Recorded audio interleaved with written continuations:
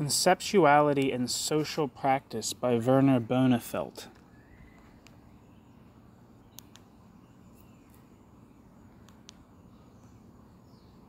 Introduction. The concerns of this chapter can best be summarized by the following quotation from Adorno's 1941 publication, Spengler Today. Quote, "They, the adherents of dialectical materialism, did not challenge the ideas of humanity, liberty, justice as such, but merely deny the claim of our society to represent the realization of these ideas. Though they treated the ideologies as illusions, they still found them illusions of truth itself. This lent a conciliatory splendor, if not to the existent, at least to its, quote, objective tendencies," end quote.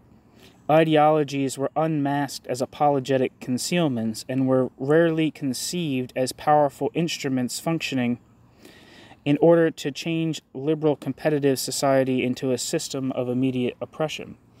Above all, the leftist critics failed to notice that the, quote, ideas, end quote, themselves in their abstract form are not merely images of the truth that will later materialize, but they are ailing themselves, afflicted with the same injustice under which they are conceived, and bound up with the world against which they are set, end quote. In this passage, Adorno praises György Lukács as the dialectician who asked how society could be changed by those who are society's victims. Adorno's endorsement is surprising. Lukács's Leninist conception of the vanguard party as the locus of revolutionary practice was anathema to Adorno. For Adorno, Lukács was important because of his theory of reification. According to Adorno, quote, "The metamorphosis of labor power into a commodity has permeated men through and objectified each of their impulses as formally commensurable variations of the exchange relations," end quote. Adorno. Social reproduction, Adorno argued, is possible only on the condition that the living have been replaced by the dead. That is, every social activity is always already what Marx called the activity of personifications of economic categories. He seems to suggest that the reified world allows only reified activity, although it was, quote, time for a praxis that fights barbarism, end quote. Quote, "Whatever one does, it is false," end quote. End quote. "Everything is the same," end quote. In the context of war and terror, dispossession, violence, environmental destruction, and desperate class struggles to make ends meet, discussions of Adorno's conception of praxis might appear quaint. Here we have modern forms of barbarism, and there we have the theoretician who denounced 1968, end quote, as pseudo-praxis. Adorno's negative dialectics is important. It challenges us to think that what it means to say, quote, no, end quote. To say no to something is simple, but to say what the no is difficult. For one, the no is not external to, but operates within the same society which that no opposes. Like Marx's summons of class struggle as the motor of history, the no belongs to the negative world. The no is the negative world's dynamic force. Furthermore, to say that what the no is compromises the no insofar as it becomes positive in its affirmative yes to something that has no valid content except the negative totality of bourgeois society itself. The no is immanent to capitalist society. The no belongs to capitalist society and gives capitalist society its dynamic. As pointed out by Hans-Jürgen Kroll, conceptuality, Begrifflichkeit, is one of the most important elements of Adorno's negative dialectics. In fact, it is the key. What is the concept of the concept, Begriff, and what is the conceptuality of praxis in the capitalist social relations? Regarding the critique of reification, reified social relations entail the, quote, reification of consciousness, end quote, And what, therefore, is the basis for a critique of reification, and how does one protest against and indeed overcome the reified social relations? End quote. Oh, no, there's no quote. That's a footnote. I'm going to reread that. Regarding the critique of reification, reified social relations entail the, quote, reification of consciousness, end quote. And what, therefore, is the basis for a critique of reification, and how does one protest against and indeed overcome the reified social relations? Chris Arthur rightly commends Adorno for having understood that capitalism has a specific conceptuality, and that its conceptuality, quote, holds sway in reality, Sache, itself, end quote. Conceptual thinking, quote, aims at the thing itself, end quote.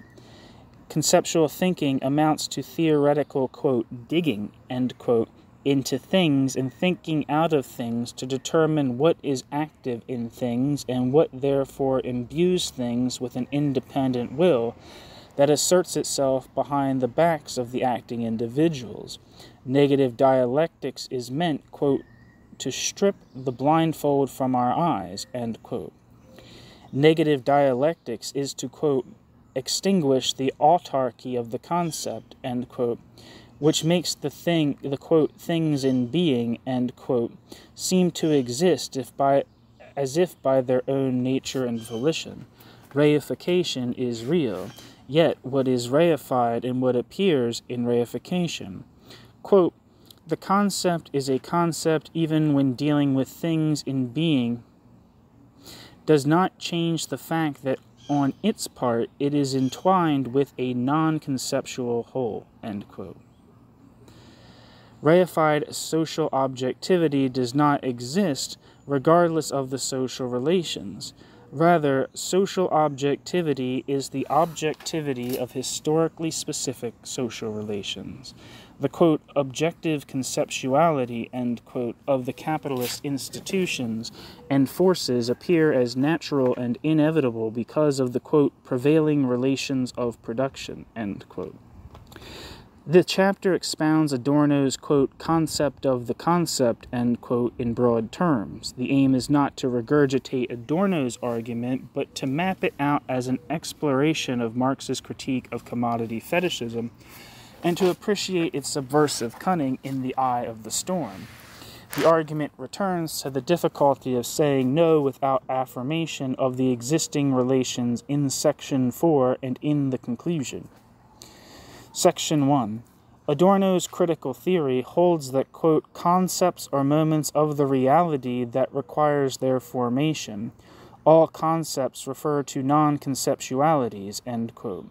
For a critical social theory, therefore, conceptualization does not mean the expounding of meta-theories which, by means of infinite regress, finish up akin to the doctrine of the invisible hand with deist conceptions of social existence.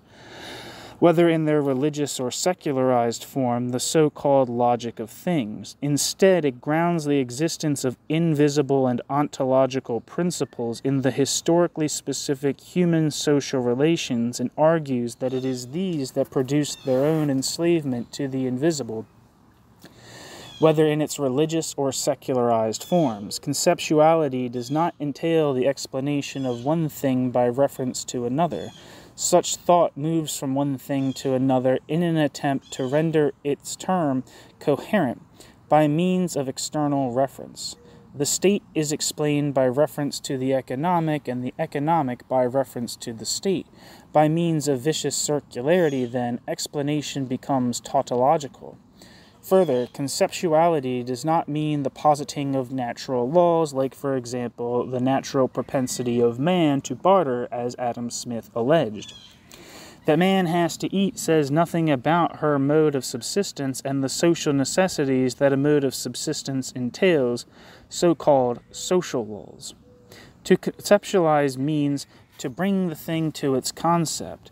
Die Sache auf den Begriff bringen, der Begriff der Sache. Conceptuality has to do with the recognition of reality, not with the analysis of concepts. Concepts are required to render reality intelligible, to grasp and comprehend the reified relations, and to understand the power of compulsion that issues from them. Conceptuality goes beyond the immediate perception of reality in order to comprehend what is hidden in its immediacy or immediate appearance. What is appearance and appearance of, and what appears in appearance? Quote, why has this content, human social relations, assumed that particular form, the form of capital? End quote. This also means that thought's critical quality does not rest on the answer thought gives, but on the questions thought asks. The comprehension of the social things is not the same as their definition qua identification, or indeed, quote, registration in a system governed by, for example, ideal types, end quote. The conceptual comprehension of a thing means to perceive a thing's individual moment in its connection, not with other things, but in and through things. Other things. Thinking by means of definition or identification is quite able to say what something comes under, what it illustrates, exemplifies, or represents. Thinking by means of definition or identification does not, however, say what something is. Thinking, as Adorno saw it, is essentially the negation of things in their immediacy. Immediacy feeds the perceptions and points of view of scientific prejudice, which holds that there is nothing more to see here since the facts speak for themselves. In contrast, conceptualization means to dissolve the immediate appearance of things to recognize things' mediated immediacy. Vermittelte Unmittelbarkeit. Conceptualization melts what appeared at first hard and solid, factual and real, like a certain economic quantity that can be expressed with mathematical accuracy in relationship to all other economic quantities without once asking what it quantifies.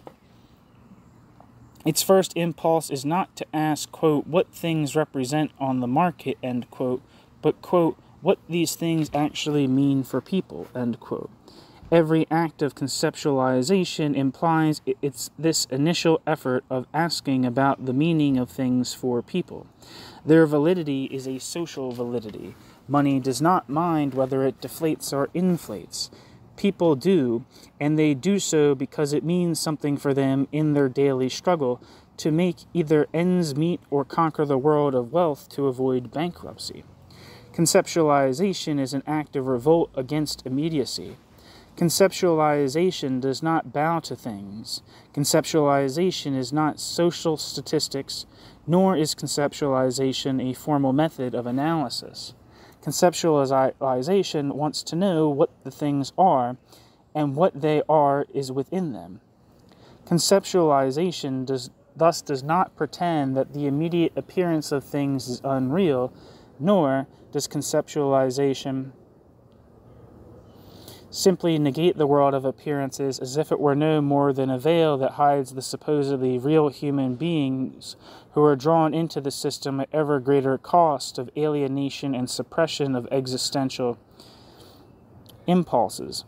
Such arguments as can be found, for example, in György, I'm not sure how you pronounce that person's name. I know who he's talking about, though, because I'm smart and a genius and amazing. And in Marcuse, too, are a mere gesture of social critique that, in a different context, Adorno rightly dismisses as, quote, abstract negativity, end quote.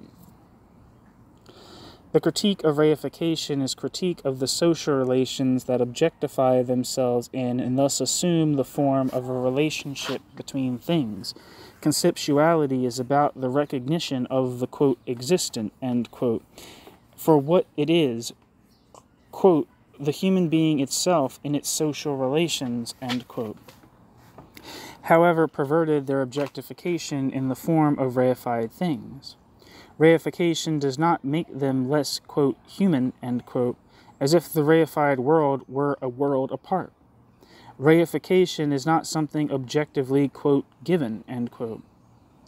Nor is reification founded on some nature, like Smith's natural propensity to truck and barter.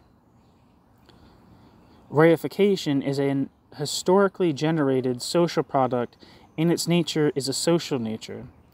However reified the world of things, and however hostile the world of things' manifestation, especially towards the propertyless, mere human material enlisted to produce surplus value and discharged into unemployment without further ado, it remains a human world.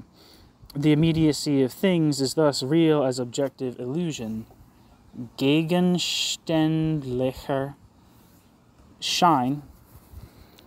Conceptualization is required to decipher this illusion, demystifying this illusion through the comprehension of the human social practice that validates and imbues social objectivity with an independent will to the point of destruction. Conceptualization does thus not mean, quote, thinking, end quote, about things. Rather, conceptualization means thinking out of things.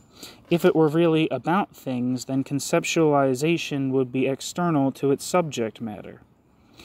Thought would thus relate to its world as a tool that can be applied to society like a Cartesian instrument.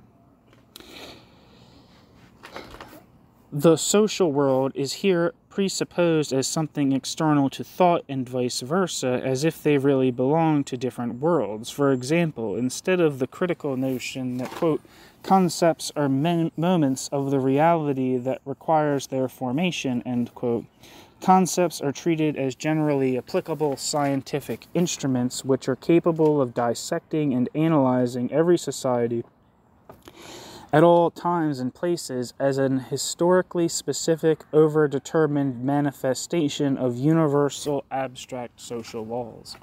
This view suggests a radical separation between thought and reality. Haug articulates this view most clearly when he proclaims that the mastery of Marx was, quote, the discovery of thought independent from empirical conditions, end quote. Alex Kalinikos argues similarly. Kalinikos advocates that the Marxist method of analysis amounts to a sophisticated version of the science of knowledge which hypothesizes society as an, quote, as if, end quote, of theoretical construction. Theoretical knowledge appears as a hypothetical figure of speech. And a, quote, as if, end quote, which is corroborated by empirical analysis that falsifies or verifies the proposed theory of society. This approach is, however, deceitful in that the real world is mirrored in its theoretical hypothesis. That is, the science of knowledge posits the scientific idea that the real world is, say, regulated by a competitive market structure, and then applies this idea to capitalist markets with conclusive effect, though questions remain as to whether the freedom of competition has in reality not transmorphed into a freedom of monopolies. Similarly, the sociology of knowledge does not touch reality by thought either. It argues that consciousness is the product of reality, and from this it concludes that reality is experienced differently from the competing class perspectives. From the standpoint of the laborer, capitalism is experienced quite differently than from the standpoint of the capitalist. Capitalism simply means different things to different people. According to György Lukács, the standpoint of labor is allegedly privileged because of the standpoint of labor's ontological privilege as the revolutionary class. According to Lukács, the standpoint of labor is allegedly privileged because of labor's ontological privilege as the revolutionary class. In contemporary Marxism, the relativism of sociology of knowledge is turned into a positive theory of relationalism, according to which the social institutions like the state are essentially determined by the character of the wider social relations in which it is situated, especially the balance of social forces. The concrete materiality of social institutions manifests thus the shifts and changes in the balance of the social forces that act upon them. Within this analytical frame, quote, the power of the state is the power of the forces acting in and through the state, end quote. The dialectics of structure and agency gives dialectics a bad name. It depends on dogmatic immediacies and moves in vicious circles as it hops from structure to agency and back again from agency to structure, and instead of comprehending what they are, each is presupposed in a tautological movement of thought. None is explained. Thought that does not go into its object does not recognize its object. Such thought is able to name and analyze things in the immediacy of the given social situation, but it does not grasp them, nor does it comprehend the logic that holds sway in them. Relativism does not recognize the power of society in the form of the economic object. Relativism merely pacifies its contradictions.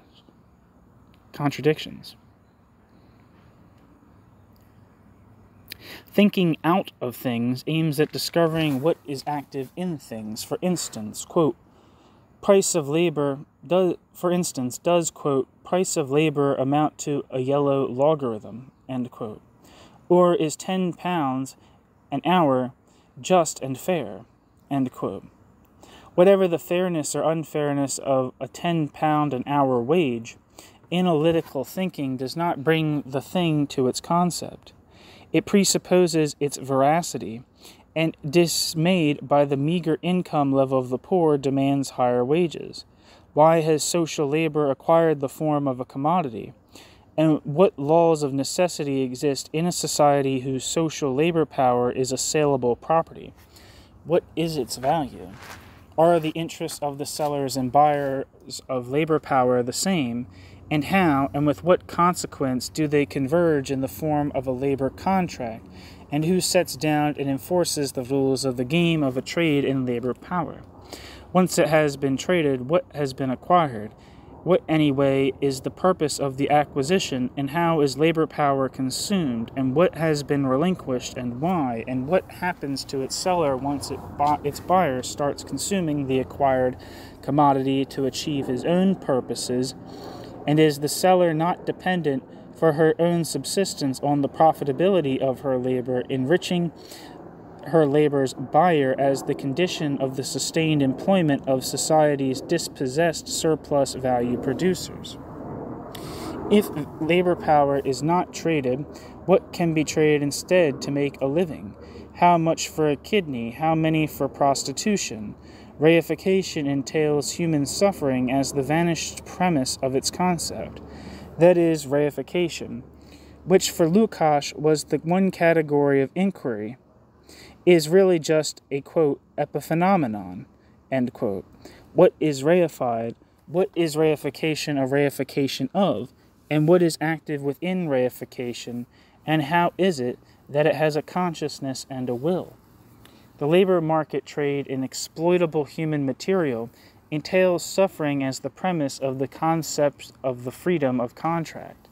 The law of value presupposes the force of value, which is experienced as an economic compulsion. Marx's critique of religion argues that God requires no explanation. This is not because God cannot be explained on the basis of power and fear, but because the explanation of God rests on the comprehension of the social relations that bring God to the fore as an objective abstraction that controls and cows those same social relations from which it springs. Equally, the comprehension of reified things rests on the understanding of the social relations that exist in the mode of the reified object, and that thus disappear in reification only to reappear in it as agents of their own reified existence and its compelling force. Humanity is not a category of economic activity.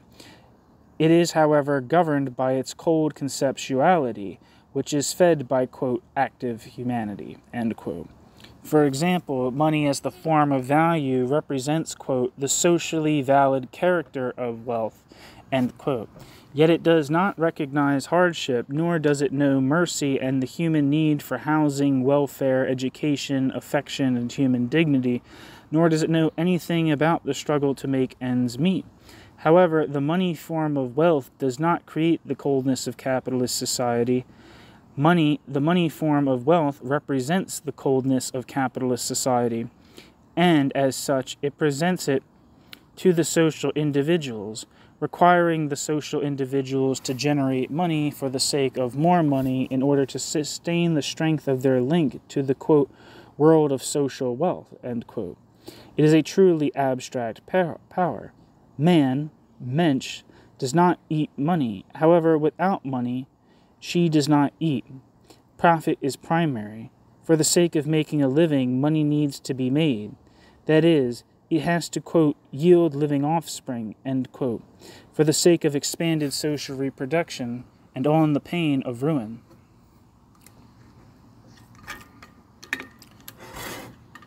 The reductio ad hominem that for Adorno characterizes the critical intent of Marx's work does not entail the replacement of the object by the subject.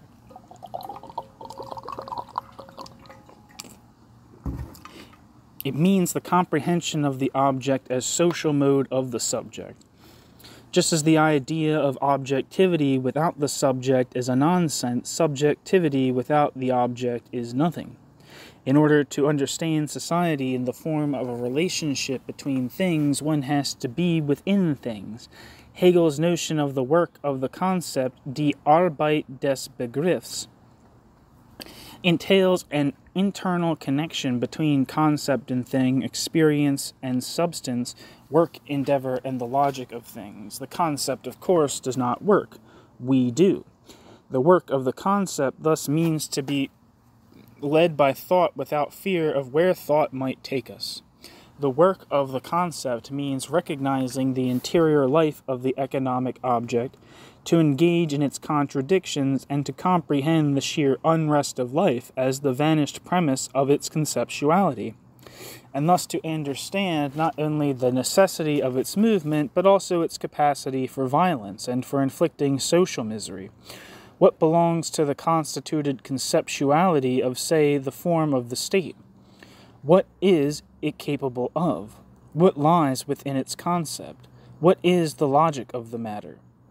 Revealing the conceptuality of the social things entails understanding the necessity of the social thing's mode of motion, Bewegungsweise, force and power, Macht, means and ends, not as arbitrary coincidences that come about because of the social forces that act through the state, but as definite forms of life that belong to definite social relations.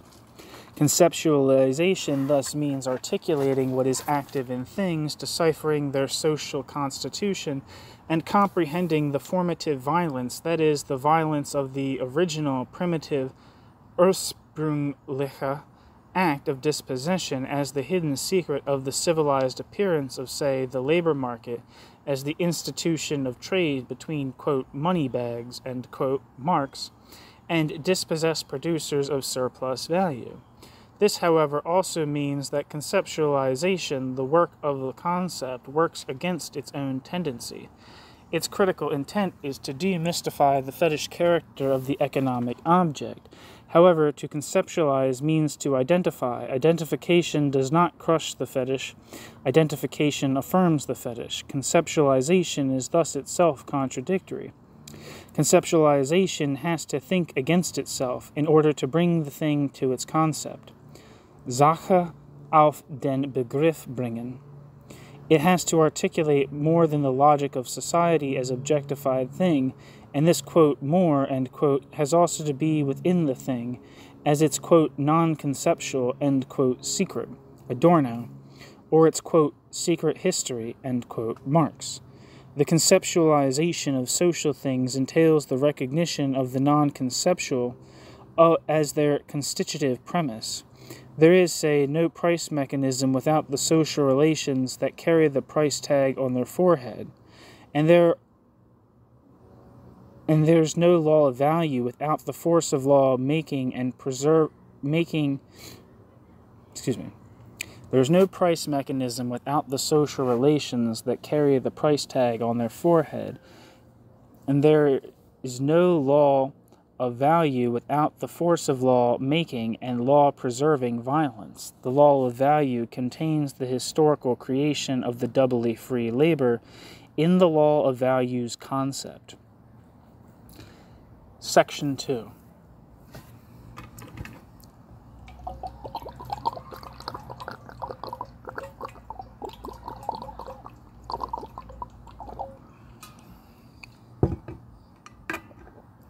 Quote, all social life is essentially practical, end quote. This from Marx's eighth Feuerbach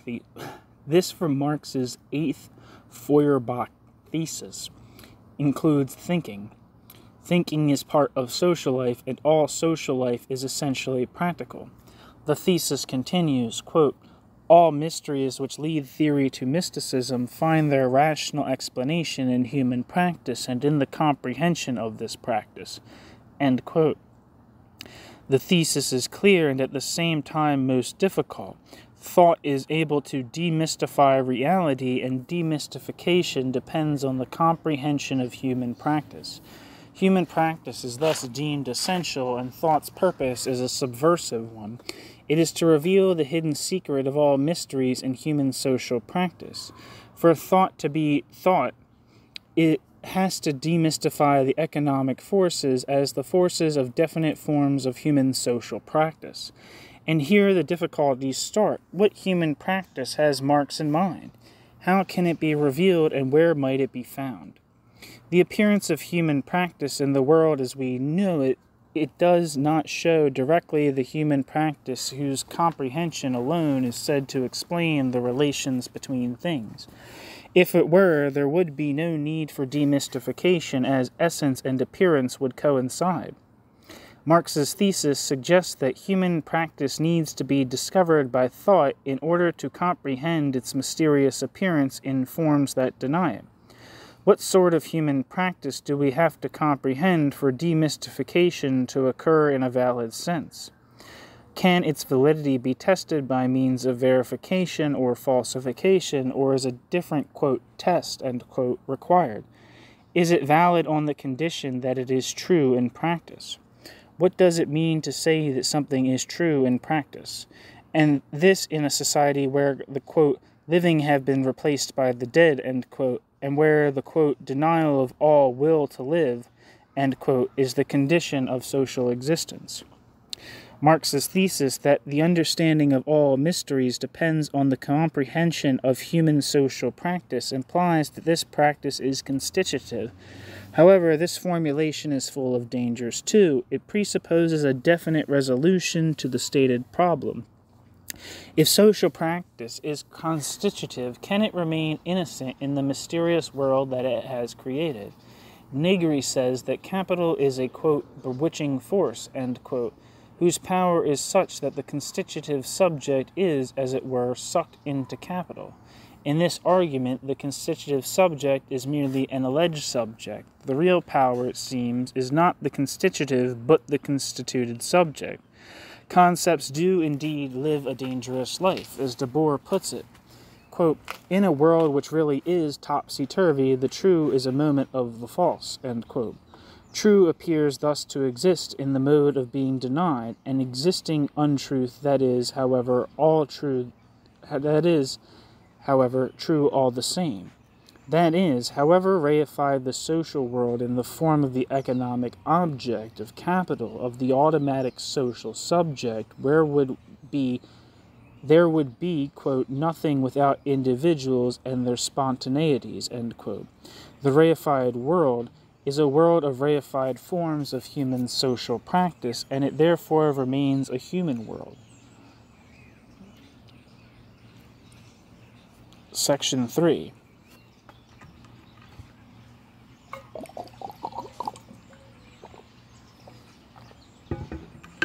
Quote, all science would be superfluous if the outward appearance of things and the essence of things directly coincided, end quote. Essence and appearance do not coincide directly, nor do essence and appearance belong to distinct realities. As Marx put it in an earlier work, the, quote, separation between in itself and for itself, the substance of the subject, is abstract mysticism, end quote. The essence of things is human practice in the mode of the object. Essence must appear. If it does not appear, then it is not essence. Conversely, appearance must be the appearance of essence, or appearance is nothing. There is only one reality, a reality in which society's surplus value producers struggle to make ends meet against the background of an ever-increasing pile of material wealth, and therefore also reality of disunion, contradiction, fissures, struggles, and antagonism. The distinction between essence and appearance exists within the things themselves, in the form of irreconcilable, antagonistic, restless relations of coerced and coercive sociability, as unity of things, as negative ontology of ghost-walking economic quantities. The bourgeois relations of abstract equality, 100 pounds of this is the same as 100 pounds of that, render the difference between this and that commensurable in the form of an abstract identity, which is, quote, the actual mask of death, end quote. What appears in abstract identity is the ghost-walking reality of economic quantities, the subject's disenchantment in her own world. Distinction, the sheer quality of this and that, and the human needs that could be satisfied by either, is coerced to appear indifferent to itself in the form of value, that is, of money. In the form of money, qualitative differences vanish, and the products of labor assume the form of a certain amount of money, and this or that useful thing of definite qualities only count if they assume the opposite form of a certain quantity of money. If they fail to express themselves as such, this and that are nothing. The social validity of distinct material things appears in the form of abstract quantities of money. It does not appear in the form of satisfied human needs. In fact, products of concrete labor that cannot be transformed into money represent a socially invalid expenditure of labor and thus a loss on the investment into that labor. Exchangeability for money, measurability through money, counts. What cannot be transformed into money is burnt. It is within the concept of abstract identity, commensurability of social qualities in the form of a quantity of money. A 100 pounds of this is the same as a 100 pounds of that in its internality and immanence, that the non-coincidence of essence and appearance manifests itself. The non-coincidence strains the concept of society, forcing society, torn by contradiction and in antagonistic battle to sustain its essence, which is the, quote, life process of society, end quote, by positing C as capital, delta C as investment, and living labor as the means of valorization. On the one hand, workers might, quote, have more to lose than their chains, end quote. On the other, the, quote, poor chew their words to fill their bellies, end quote. Hegel's notion that essence has to appear does not mean that the human subject makes an appearance by asserting itself in and against the world of things, say in terms of a conception of class struggle as a force that, from the outside, breaks into the capital relation during periods of crisis and unrest. Hegel's notion that essence has to appear means the essence cannot choose not to appear. What makes essence essential subsists in appearance, however, inhospitable its world in the form of the economic object. Its appearance is thus at the same time its disappearance. The law of essence is its appearance qua disappearance. In the, quote, enchanted and perverted, end quote, world of capital, essence appears only in the form of a, quote, thing, end quote. It also appears as human suffering and as a struggle to overcome suffering. Following on from Charlotte Baumann's contribution to this volume, human suffering is the non-conceptual foundation of the economic concept of society. Conceptuality holds sway in the logic of things, and that it is to say, it, quote, expresses the fact that no matter how much blame may attach to the subject's contribution, the conceived world is not its own, but a world hostile to the subject, end quote. I have argued that reification arises, quote, from the social relations of production themselves, end quote. Therefore, the immediacy of the objective world is not really an immediacy of things, but the, quote, forms of appearance of essential relations, end quote. That is to say, quote, essence passes into that which lies concealed beneath the facade of immediacy of the supposed facts, and which makes the facts what they are, end quote. The circumstance that the, quote, appearance of things hides their genesis, end quote, entails a program of critique that deciphers the, quote, mysterious, end quote, forms of capitalist society as forms, quote, assumed by human relations, end quote. That is, essence appears in and subsists through mysterious forms. Negative dialectics is about the comprehension of essence in essence's appearance, that is, essence's appearance in disappearance. The force of value disappears in the law of value. It also appears in it as economic compulsion, quote, to dodge the freedom to starve, end quote, through the production of surplus value, which is the condition of wage-based employment. The separation of labor from the means of subsistence passes into the free laborer as both trader in labor power and producer of surplus value.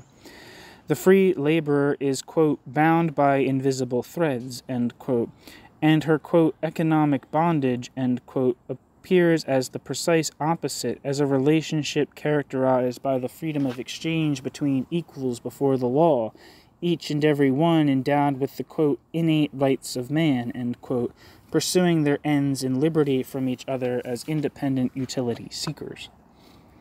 In this appearance, quote, the actual relations are invisible and are indeed present to the eye, the precise opposite of that relation, end quote.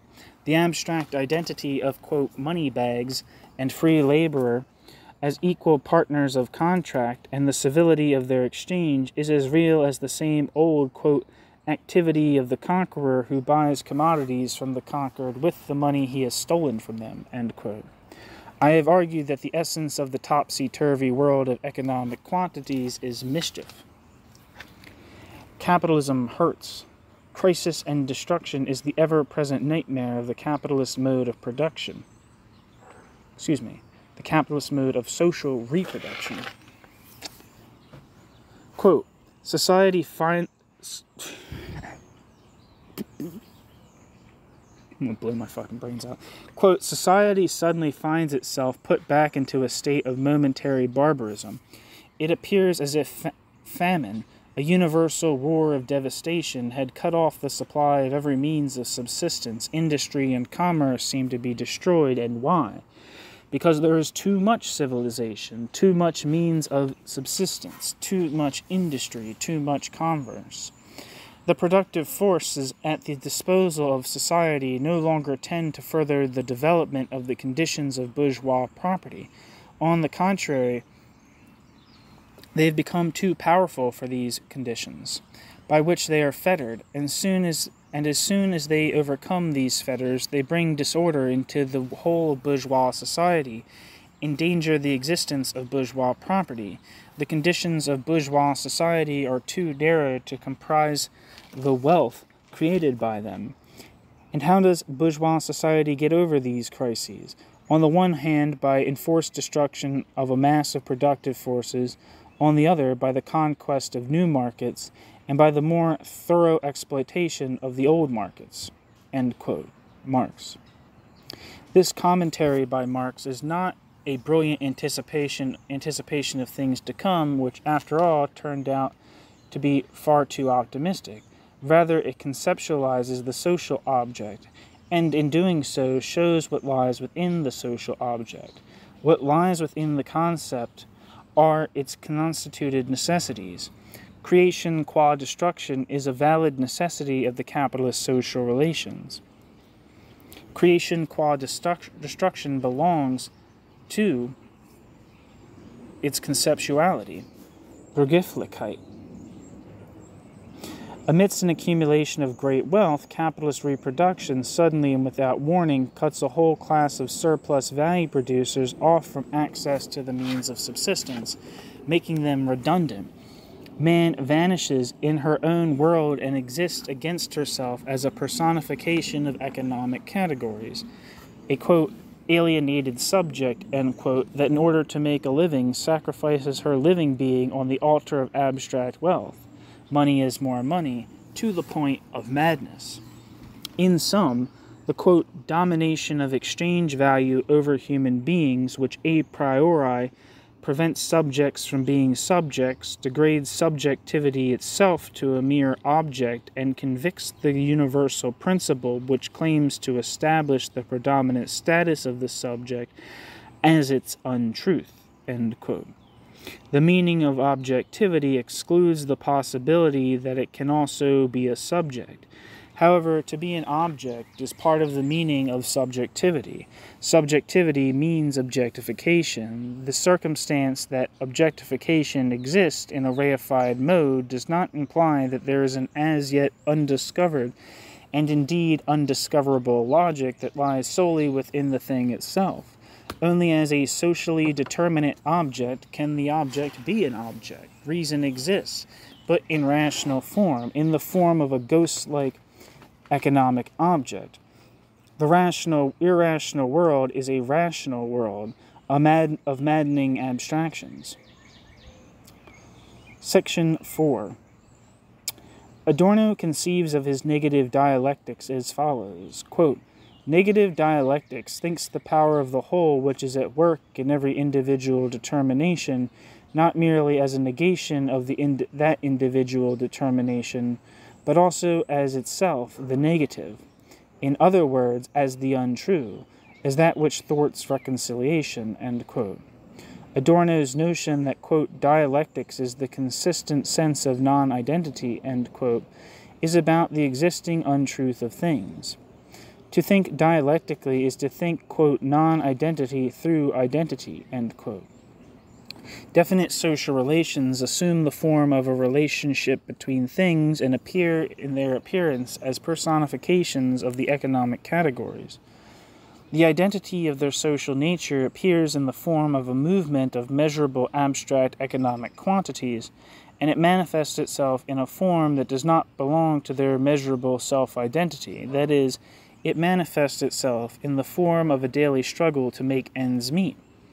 This struggle belongs to the conceptuality of the economic object, but it does not belong to its identity as calculable quantity. Yet it is this struggle for the sake of social reproduction that endows the economic categories with a will. By itself, the identity of a coin is metal. What gives this metal an economic identity of overwhelming power are the social relations, a definite relation between individuals that assumes the form of a relationship between economic things, by which they governed according to the logic that holds sway in their reified identity. On the pain of ruin, money has to beget more money. Suffering is the weight of objectivity upon the subject. Therefore, to think dialectically means to think, quote, in contradictions for the sake of the contradiction once experienced in the thing, and against that contradiction, end quote. Thinking dialectically means to think of man not as a metaphysical distraction to the science of economic matter, but rather as the untruth of that matter. What appears identical in the money form of wealth is non-identity under the aspect of identity. 100 pounds of this is the same as 100 pounds for that, and yet this and that are not the same. They are articles of different qualities. Negative dialectics is, quote, suspicious of all identity, end quote, and hinges on this, quote, turn towards non-identity, end quote. That is to say, variable capital does not go on strike. Humans do. And humans go on strike at the same time that they really exist as personifications of variable capital. Fetishism is real, but fetishism's concept contains more than the concept.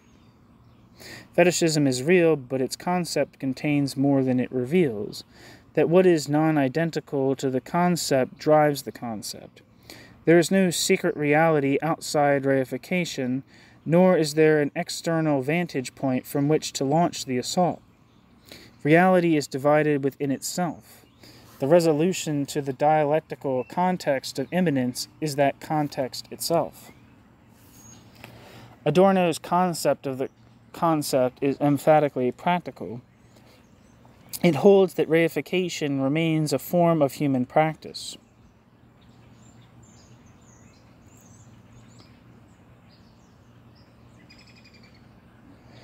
Helmut Reichheld makes this point well when he argues that, quote, human sensuous practice subsists through its supersensible existence in the autonomization of society as both the object and subject of its perverted social practice, end quote. Adorno's, quote, concept of the concept, end quote, is distinct. According to Lukács, the worker can resist reification because as long as he rebels against it consciously, quote, his humanity and his soul are not changed into commodities, end quote. That for Lukács, the soul of the worker in resistance is the party.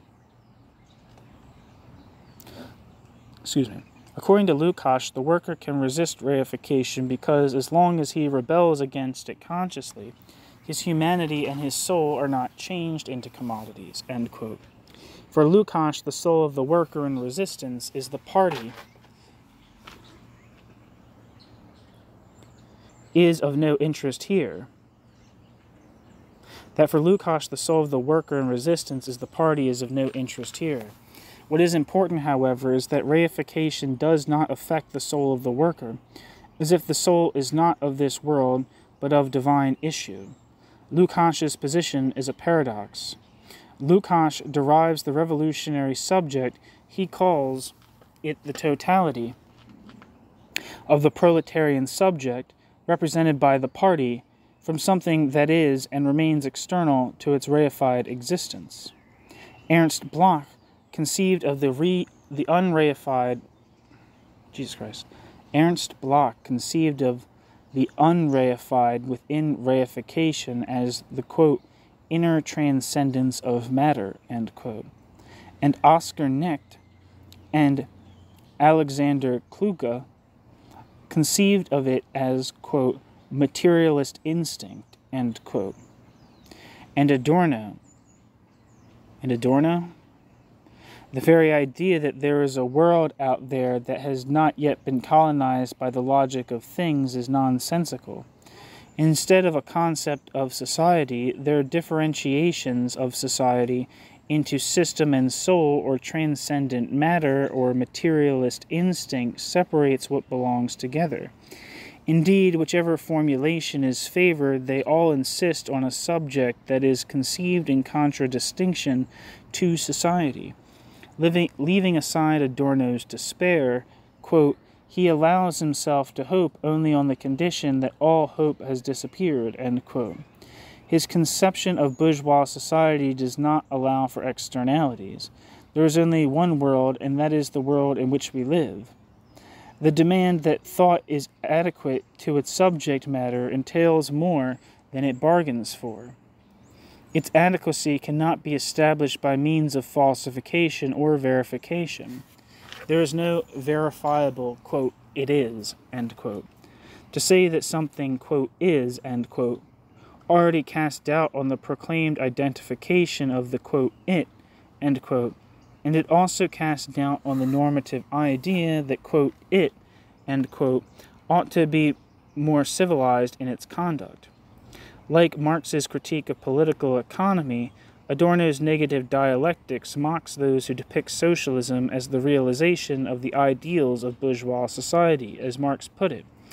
Quote, what divides these gentlemen from the bourgeois apologist is, on the one side, their sensitivity to the contradictions included in the system, On the other, the utopian inability to grasp the necessary difference between the real and the ideal form of bourgeois society, which is the cause of their desire to undertake the superfluous business of realizing the ideal expression again, which is in fact only the inverted projection of this reality."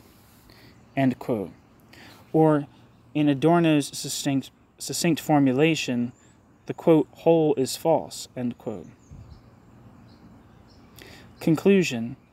I have argued that negative dialectics is not a formal procedure or a method applied to society in the form of the economic object.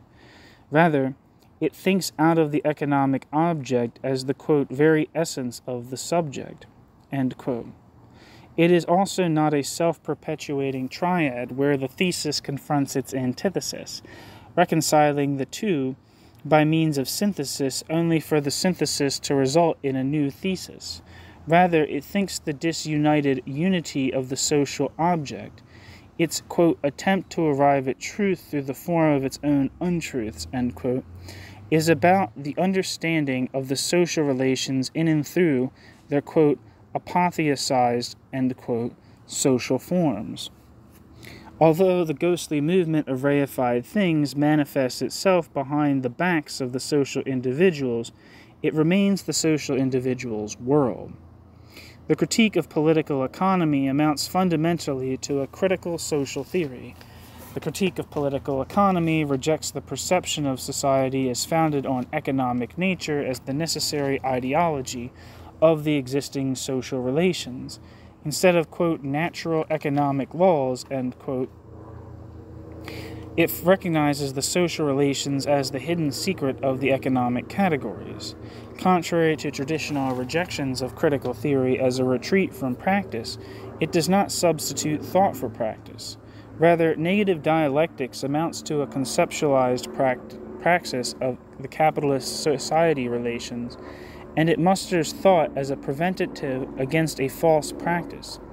It brushes society against the grain so that the negative reason of human emancipation does not become, quote, "a piece of the politics it was supposed to lead out of," end quote.